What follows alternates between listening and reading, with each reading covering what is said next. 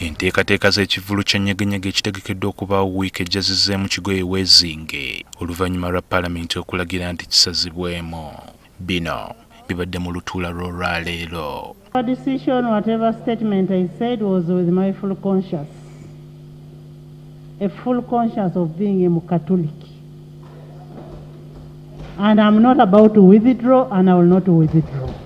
I don't have any evidence of whatever allegations they are making, because to me it is still an allegation until I've seen. That's why I'm saying, Right Honourable Speaker, that I can only account for what I know. Terigenda mu nyegenyege. Kaakati otaluli awa minisita bagamba nyegenyege, speaker agamba teri nyegenyege. Bano bagamba nyegenyege katwaga tulaba ani asinga amaanyi. Ffe nga bali mu kirasha tuli eno tuwagira tugamba kyekyo batandise okwekuba. Tuli eno tumwenya mu mwenya. Kibatudde eri bagamba nti Lumumba yajjo bisobola. Lumumba ye lwaki akkiriza baje bamukozese mu nyegenyege. Lwaki tebamukozesaako ne ku bintu ebirala ebiyamba bannayuganda. Kwegamba ye balabye nga Lumumba yayinza okujja okukola mu nyegenyege ng'ate baamugobadde okujja okuddamu okukiikirira gavumenti mu Palamenti. Okwemulugunya ku kivvulu kino kwatandika mu lutuula lwa Palamenti olw'olunaku lw'eggulo. Omubaka omukyalo owa Tooro Saaloopendi bwe yategeezezza Palamenti nga kino bwe kitumbula obuseego. We needed to protect our children. If some people want their children to behave the way they would, let them take it somewhere. What capacity do we have as a country to test for this monkeypox, where the incubation period is between 6 to 13 days, Right Honourable Speaker? We cannot sell our country just because of money.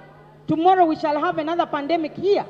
Mu kiseera kino ebyekivvulu kino biyimiridde mu binaava mu nsisinkano wakati w'olukiiko lw'abaminisita olukulembera minisita wa guno na guli Kasule Lumumba ne Speaker wa Palamenti Anita Among.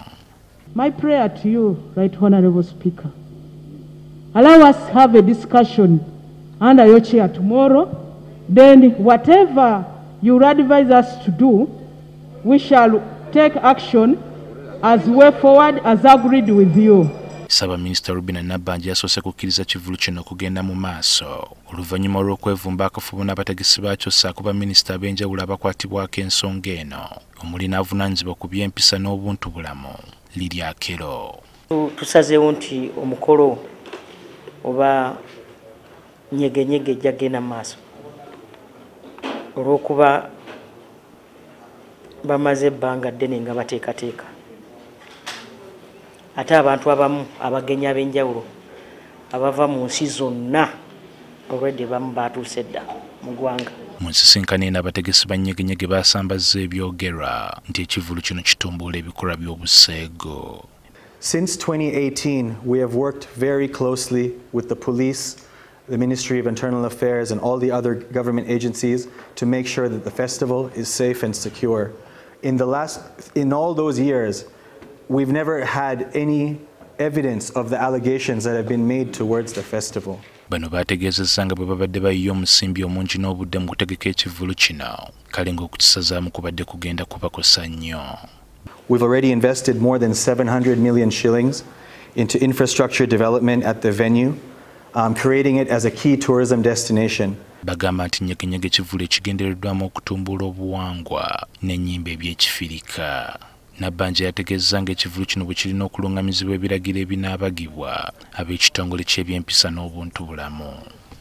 Egenda okugobererwa okurestrictinga abantu obutakoleramu byambyone nga bwe mulaba bwe tutera okukola omukolo gw'ennamugongo bwe tukola gino na giri kale babeeko ebigobererwa.